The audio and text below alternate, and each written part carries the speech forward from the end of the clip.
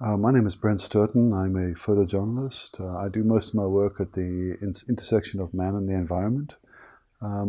This year I was very fortunate to be the winner of the nature category for a series I did on pangolins in crisis. It's a series that I did for National Geographic magazine about pangolins. Pangolins are the most illegally trafficked mammal in the world.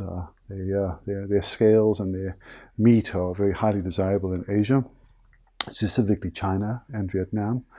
And this was not such an easy story to do because a lot of it required a level of undercover work and a level of investigation into things that were quite hard to see. Anyway, I was very relieved to finish this series, and I'm glad that I seem to have done a decent job with it. Bottom line is, the best thing with these awards is that your story lives for longer. So I'm very grateful to National Geographic magazine for giving me the job in the first place and allowing me to continue working on this theme of conservation and extinction, it's a big thing for me. And I'm also very grateful to my agency, Getty Images. Getty has always believed in the work that I'm doing, and they have never tried to get me to do other things that may have been more valuable to them.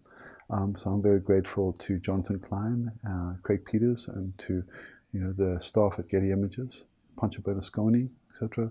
People that just really see value in what I'm doing. Finally, I'm grateful to Sony. Thank you for the award. It's always nice to be recognized and to have your work affirmed. Bottom line is that winning is always a great affirmation that you must be doing something right. There's a lot of talent in the world.